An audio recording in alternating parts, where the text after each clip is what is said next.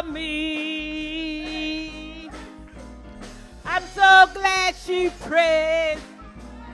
I'm so glad she prayed. I'm so glad she prayed for me. The preacher prayed for me. Yes, he did. Had me on his mind. Took the time and prayed for me. I'm so glad he prayed. I'm so glad he prayed. I'm so glad he prayed for me. My mother prayed for me, yeah. Had me on her mind. Took the time and prayed for me. I'm so glad she prayed. I'm so glad she prayed. I'm so glad she prayed for me. King Jesus. King Jesus. Yeah. Thank you. Dear God, we thank you and praise you for the blessing and the privilege to give back to you out of your abundant blessings to us.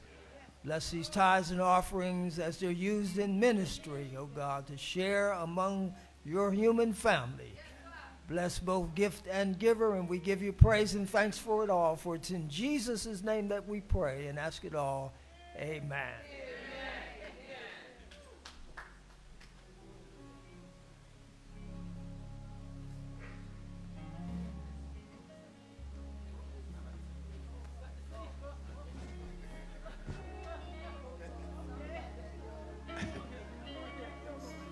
Praise the Lord, saints. Can y'all feel the Spirit in here this morning? I thought it was just me, but can y'all really feel the Spirit of God this morning? Amen.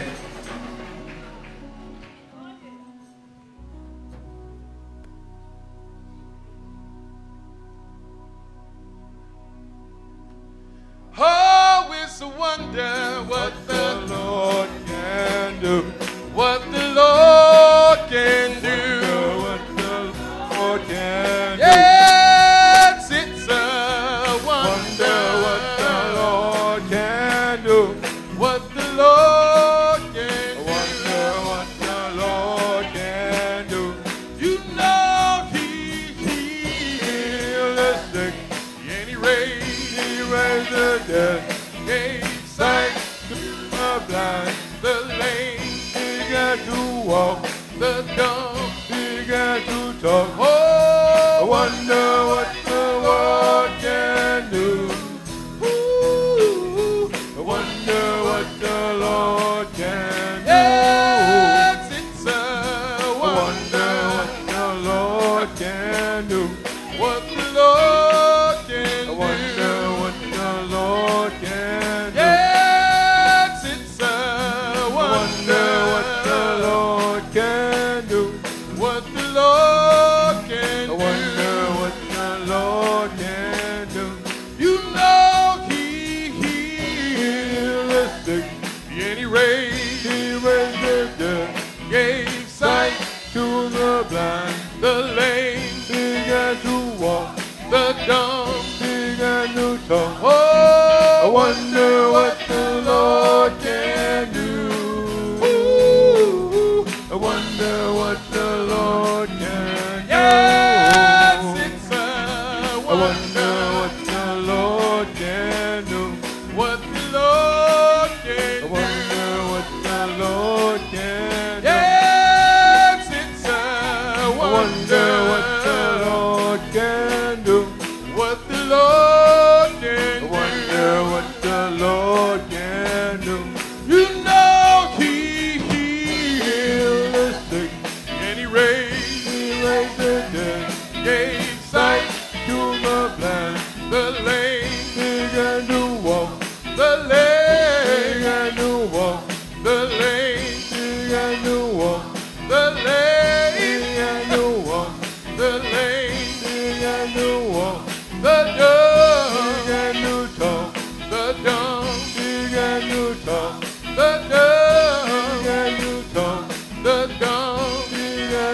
tongue.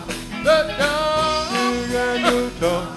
The dumb. Sing a new tongue. Oh, I wonder what the Lord can do. Ooh, I wonder what the Lord can do. Yes, it's a wonder what the Lord can do. What the Lord can do. I wonder what the Lord can do. Yes, it's a wonder what the Lord can do. What the Lord can do. I wonder what the Lord can do. You know He healed the sick. He raised the dead. Gave sight to the blind. The lame began to walk. The lame began to walk. The lame began to walk. The lame began to walk. The lame began to walk. The lame began to walk. The lame began to walk. The lame began to walk. The lame began to walk. The dumb began to talk. The dumb began to talk.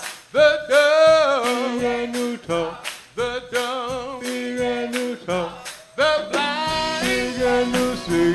The blind began to see. The blind began to see. The blind began to see. The lame began to walk. The lame began to walk. The lame began to walk. The lame began to walk. The dumb began to talk. The dumb began to talk. The dumb began to talk. The dumb began to talk. Oh, I wonder what the Lord can do. Ooh, I wonder what the Lord can do. Yes, it's a wonder what the Lord can do. What the Lord can do. I wonder what the Lord can do. Yes, it's a wonder what the Lord can do. What the Lord can do. I wonder what the Lord can do. You know He healed the sick. And He raised the dead. Gave sight to the blind. The lame began to walk. The dumb began to talk. Oh, I wonder what the Lord can do. Ooh, I wonder what the Lord can do. Yes, it's a wonder what the Lord can do. What the Lord can do. I wonder what the Lord can do. Yes, it's a wonder what the Lord can do. What the Lord can do. I wonder what the Lord can do. You know He healed the sick. And He raised the dead. Gave sight to the blind. The lame began to walk. The dumb began to talk. Oh, I wonder what the Lord can do. Ooh, wonder what the Lord can do. Praise the Lord. Praise the Lord. Praise the Lord. Praise the Lord. Praise the Lord. I tell you why that song blessed me. I know it could bless people in different ways, but when things come before you, if that bill can't be paid, you might say, I wonder what I can do. If that relationship gets strained, I wonder what I can do. You lose your job, I wonder what I can do. Your car breaks down on the road, I wonder what I can do. But we don't have to do that as people of faith. We can wonder what the Lord can do. I'm telling you right now, when we face a situation and we look at ourselves and wonder what's under our power, wonder what we can do, wonder how we can make it work, we need to take a chill pill and stop and say, I wonder what the Lord can do. The one who can heal the sick and raise the dead and give sight to the blind and make the lame to walk and take your feet out of the miry clay and get you walking on your way and put food on your table and wake you up in the morning. when we're facing issues, we need to begin to wonder what the Lord can do. Praise the Lord. Let's thank God for our wonderful choir, wonderful musicians, for sharing that song of ministry with us today. Amen, amen, and amen. I will get right into our scripture for today, which is coming from 1 Samuel 17, a very, very familiar scriptural passage. And we're just looking at a small part of it today. 1 Samuel 17,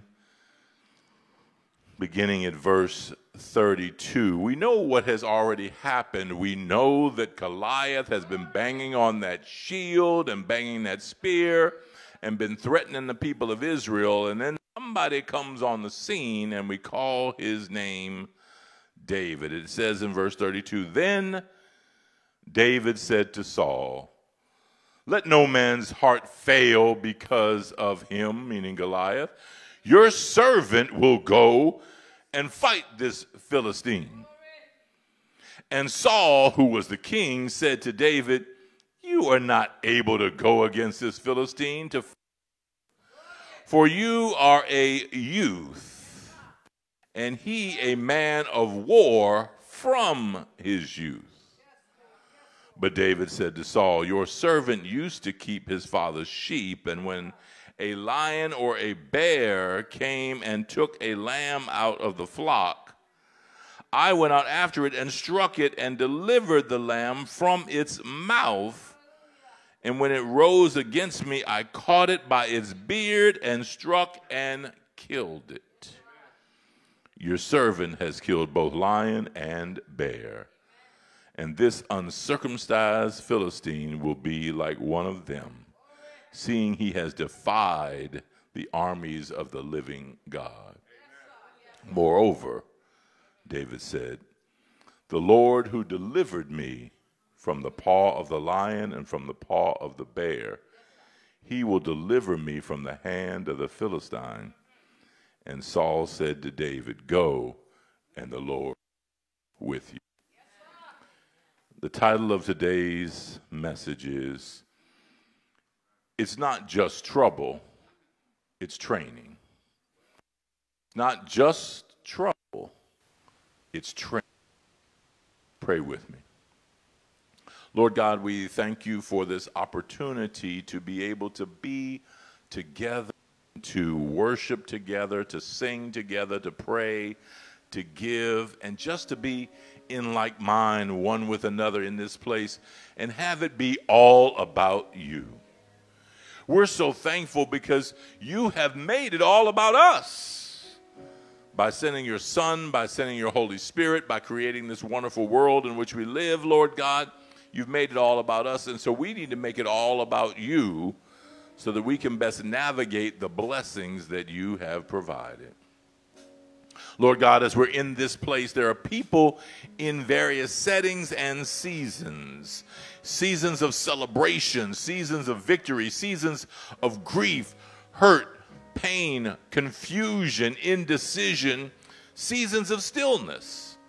But no matter where that season is, Lord God, let this word be a word for them, Lord God, so while in the season they can celebrate you and they can be ready for the next season to come. Lord God, we ask all those under the sound of my voice, Lord God, hear your word and your word only. Prepare their minds and their hearts to be fertile ground to receive the seed of your word, that it germinate, grow, and bear much fruit for today, for tomorrow, and for days to come. So much so that there is an overflow of abundance that it can be shared one with another. We thank you and love you and count all this done in the mighty name of Jesus. Let us all say amen, amen, and amen. If you've been in here and you've been in trouble before, just say amen. If you've been here and lived life and trouble has come your way, just say amen. Amen. All of us have experienced trouble, and as we preachers like to say, either you already done had some trouble, you're in the midst of trouble, or trouble is coming. So if trouble is so prevalent, what we want to do is to be able to manage trouble in the way that God would have us to do it. When we face trouble, are we leaving trouble being beaten, being bruised, and being abused? Or are we leaving trouble being improved? How many would rather be improved? Amen? I know I would. But so many of us leave trouble after trouble after trouble being beaten, bruised, and abused.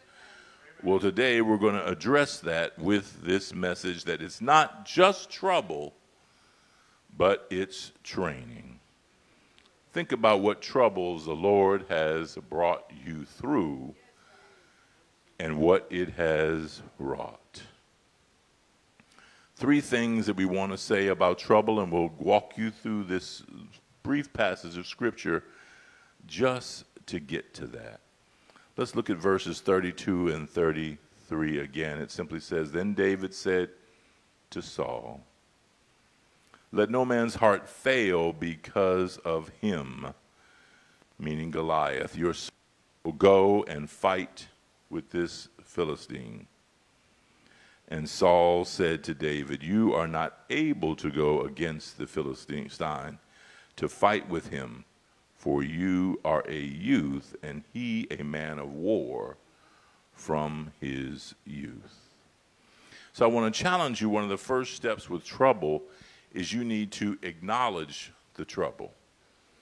You need to point it out. You need to know what's happening. You need to call it out. You need to name it.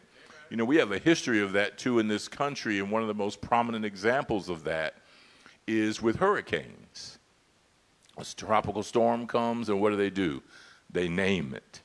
And it may change to a hurricane, and we see it, and we got a name on it. We can identify it. We can watch it. We can look at its track. We can wonder where it's going. We can look at its strength. We can look at its power, and we can anticipate what's going to happen. And so we're acknowledging that trouble. But some of us don't want to even acknowledge the trouble. Some of us Christians, we're too holy to be in trouble. Y'all know that old song, "I'm climbing up on the rough side of the mountain"? You know, that's a good old song, ain't it? But the modern folk ain't want to say, "Oh, no, I ain't climbing up no rough side. I got it easy. I got it with God. I'm with the Lord, so my side ain't rough." No, your side is rough. In fact, if you know the Lord, sometimes your side is going to be rougher than others, amen? But what you have to know is when you have that rough side of the mountain, it gets you something to hold on to get you to that next step. If you've ever seen anybody mountain climbing, the most challenging climbs are the ones that don't have no ridges and roughness to it. But it's just a slippery slope to get you back down on the bottom. So we want to thank God for that rough side of the mountain, and we want to acknowledge it and not deny it. But some of us don't want to acknowledge trouble. Some of us want to say, "Oh, that ain't nothing but the devil. That ain't nothing but the devil." And we just minimize it to that. And we're just in denial about it. You know, your bill ain't paid. "Oh, that's all right, God. I'm just going to act like it ain't there. I'm just going to pretend like it ain't happened." No, you need to acknowledge the trouble. The trouble was acknowledged. David saw what the enemy was and saw who he was and where he was. And not only that, Saul the king acknowledged it too. Like, "Boy, you going to go fight this dude? When he was in diapers, he was training to be a warrior, and now you barely out of diapers now, and you going to come up and try to fight this man? Oh, no, it ain't going to work." He was acknowledging that trouble. Are you acknowledging the trouble that's in your life today? Are you pointing it out? Are you naming it? Are you talking about it? Doesn't mean you're captive to it, but you need to know that it's there first. You know, if you talk to any boxer or any fighter or anything like that, or even some football players, what they'll tell you is it's the punch or the hit that you don't see that knocks you out. You don't see that punch coming and it hits you, woo, you on the ground. But if you see it, if you acknowledge it, if it's before you, then you can brace yourself. There's a boxer here in the back, too. He'll tell you that. It's the punch that don't see that'll knock you out. So the first step is acknowledge the trouble. The second we'll find in verses 34 and 35. It says, "But David said to Saul," remember he said, you can't do this. "But David said to Saul, your servant used to keep his father's sheep, and when a lion or a bear came and took a lamb out of the flock. I went out after it and struck it and delivered the lamb from its what? Mouth. He delivered it from his mouth. And when it rose against me, I caught it by the beard and struck and killed it. So first you need to acknowledge the trouble, but the second thing you need to do is meet the trouble.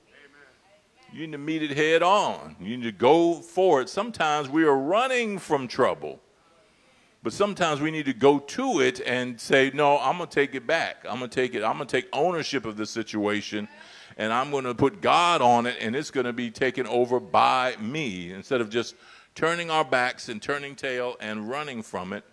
But some of us today, we like to not be present in it. Trouble comes, we see trouble a mile away, what do? Go the other way. We try to avoid it. We try to make sure we don't have anything to do with it. Oh, I've seen this before and it caused a problem, so I'm not going to have nothing to do with it no more.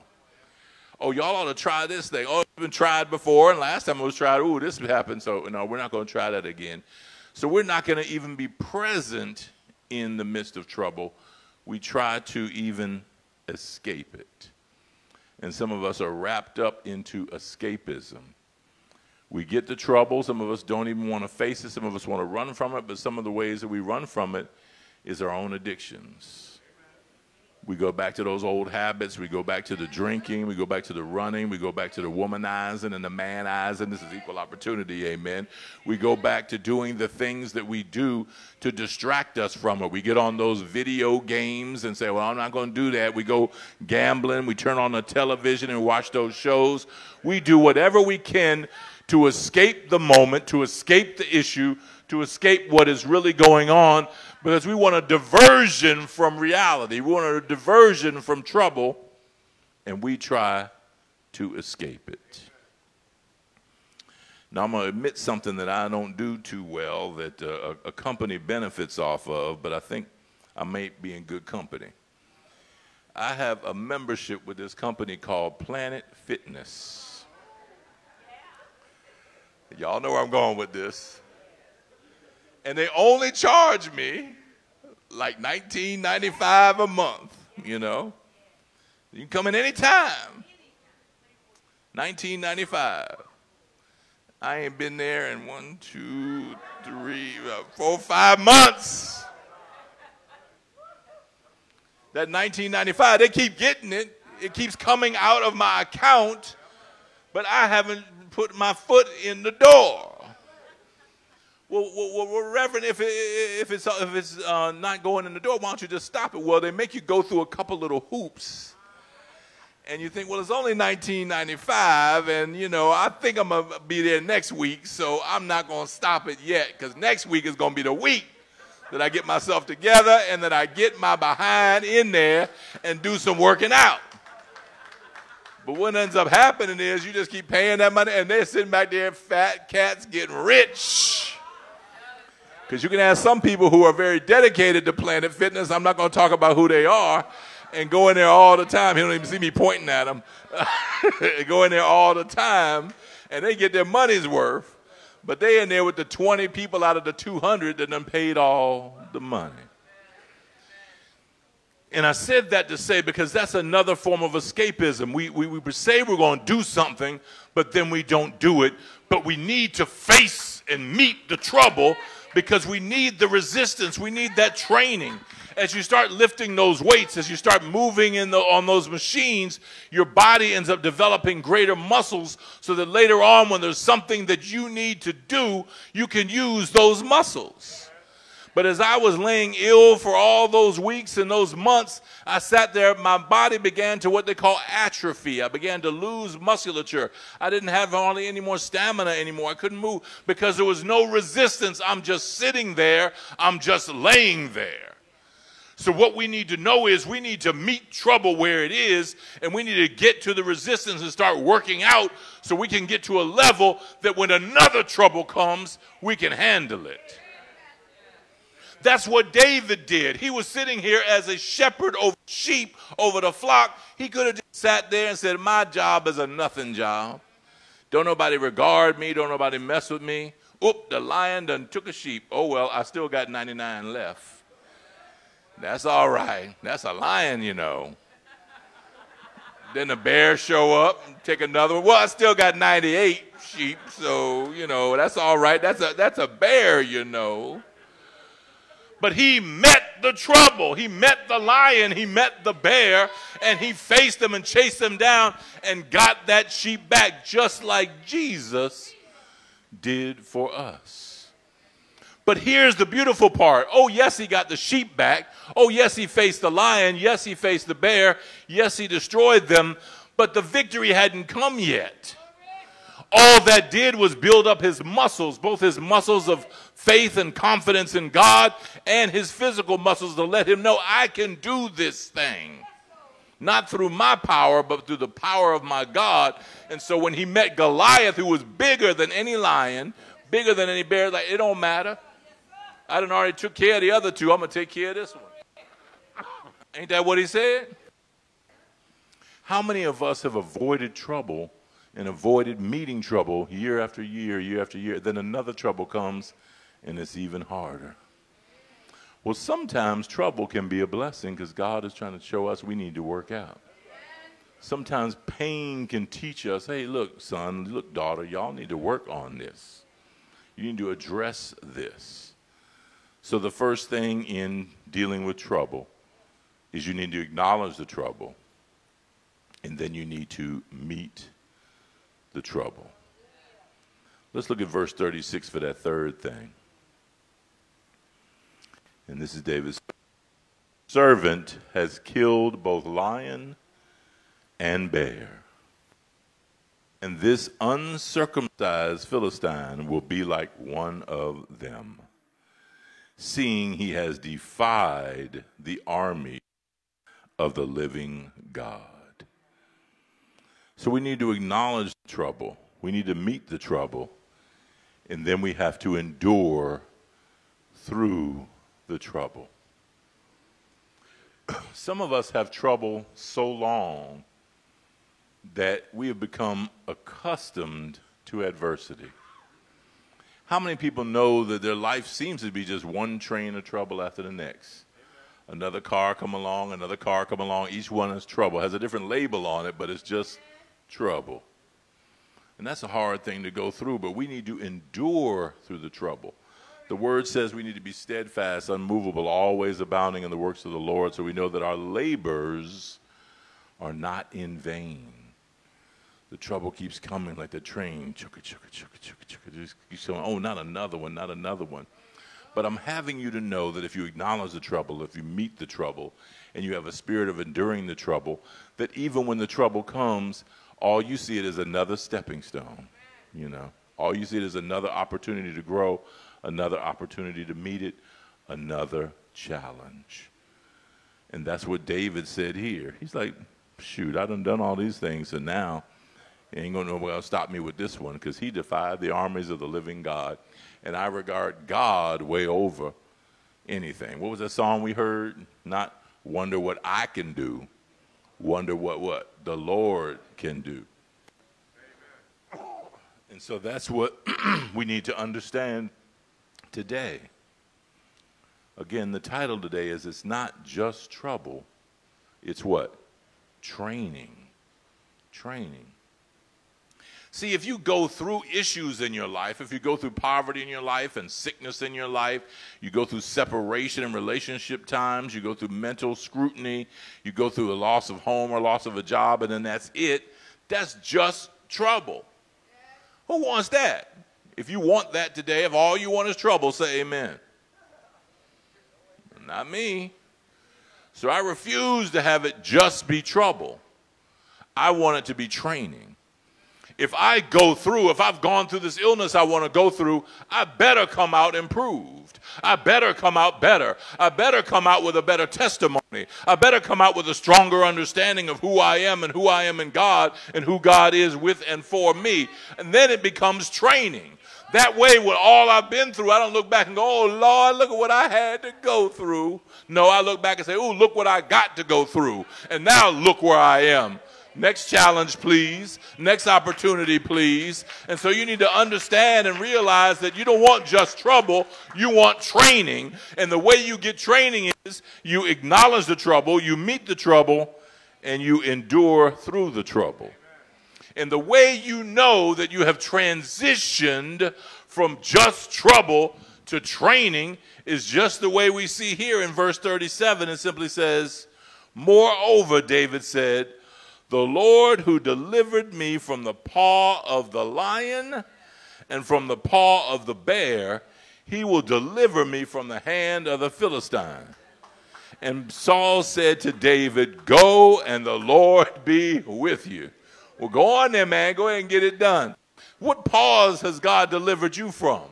What paws have come in your life? What things have come to take away from you? What things have come to put a minus on your column? What things have come to you to cripple you, to disfigure you, or to do you over, or to do you in?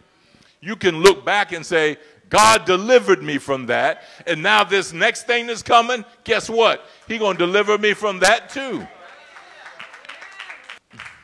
And we know the rest of the story. Trouble ain't going to be nice to you. Trouble is going to mock you. Trouble is going to hit you where you hurt. He was told by Saul the king, oh, you just a little boy, you just a youngling, you ain't nothing. And guess what? Goliath said the same thing to, oh, am I a dog? You going to bring this little flea coming after me? I'm paraphrasing. You going to bring this little boy out of me? Please, are you serious? I don't even have to get up out of bed to beat this little sucker. And he was just, that's what trouble will do to you. But David ain't saying none of that. He's like, before this over, I'm going to have your head on the ground. And he had gotten them stones up, and he picked them up, and he got them stones, those smooth stones, a whole bunch of them. But for Goliath, he only needed how many? One. And he tossed that thing and buried it straight into his head, and that was the end of it. Trouble is going to come for you strong, but what's that saying there? The bigger they are, what? The bigger that trouble comes in your life, if you keep God at the center and come to know that I've already acknowledged the trouble, I've already met the trouble, I've already endured the trouble, God has already delivered me from this, from that, and the other, and he's going to deliver me from this. If you acknowledge that, then not only have you acknowledged, met, and endured trouble, now you have victory over trouble. Anybody here want the victory? Amen. I know I do. Each and every time. I may not feel like I have it now, but guess what? I'm going to keep growing in that, and now I'm going to realize that it should not just be trouble, it should be training. As we close out today, Hebrews 12:10 says, for they indeed for a few days chastened us as seemed best to them, but he, meaning God, for our profit, that we may be partakers of his, God's holiness. Verse 11, now no chastening seems to be joyful for the present, but painful. Nevertheless, afterwards, it yields the peaceable fruit of righteousness to those who have been trained by it. Think about so many young people today who are growing up with no trouble given to them for what they do. No training. And they come out just as weak and just as hurt and just as susceptible to death as anything.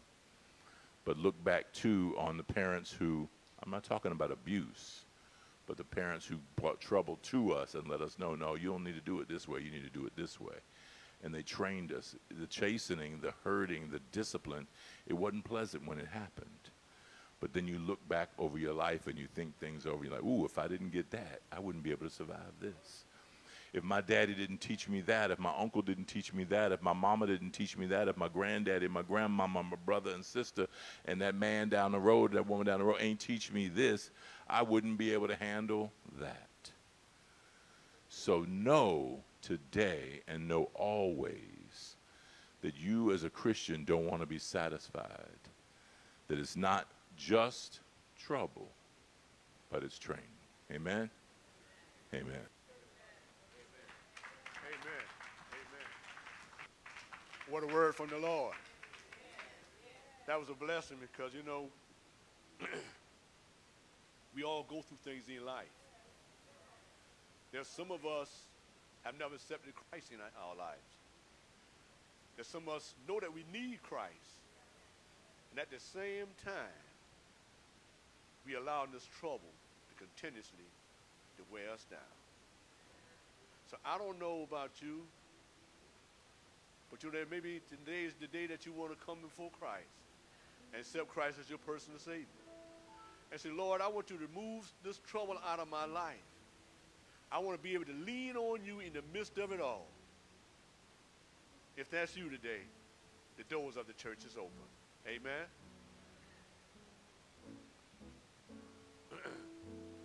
Amen.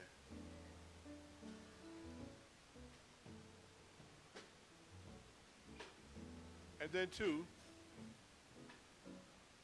you may be going through this trouble time that Pastor was talking about. We need to be trained. Because every time you go through certain trouble, you should come out on the other side stronger than you were when you went in. You should be able to face it.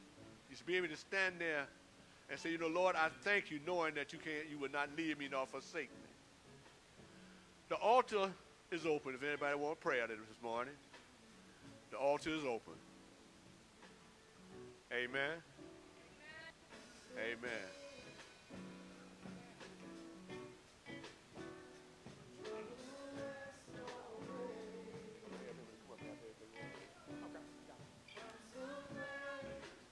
Oh, yeah.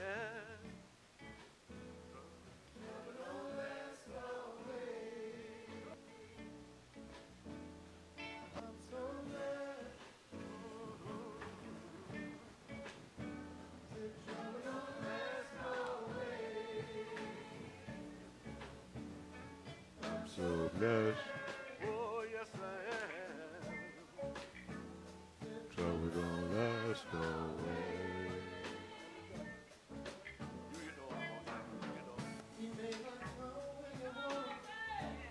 Don't know, but it's on time. On time. In times of trouble, I found remedy, a friend of mine. I'm so glad. When God has done right, I know He'll be there, yes He will.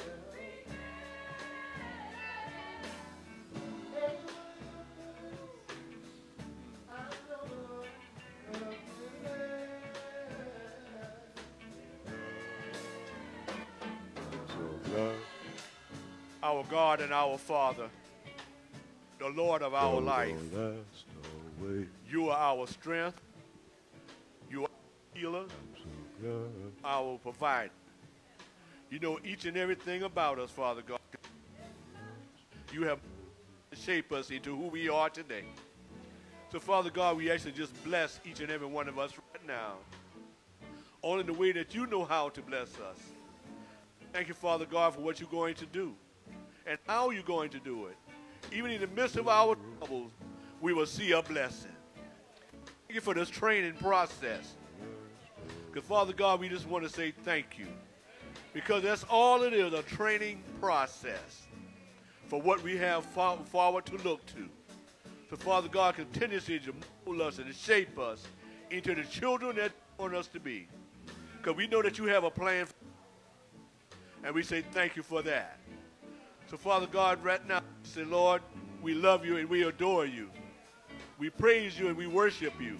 We magnify your name. Bless each and every one for what they need today.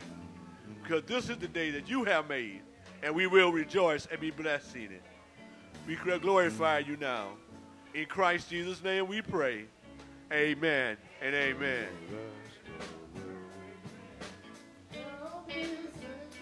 I'm so glad.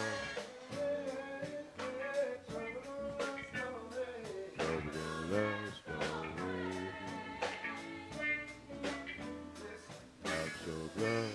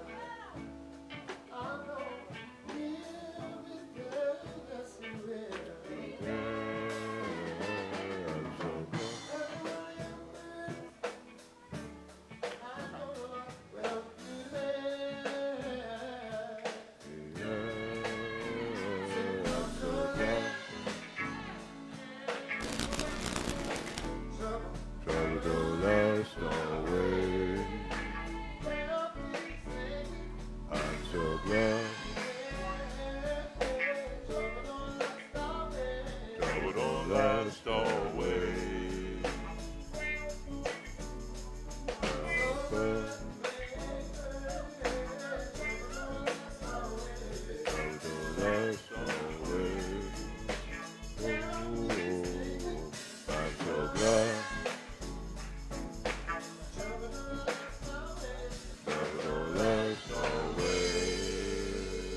Amen, amen. As we prepare to dismiss, if you're able, you're welcome to still rest upon your feet. We're going to close.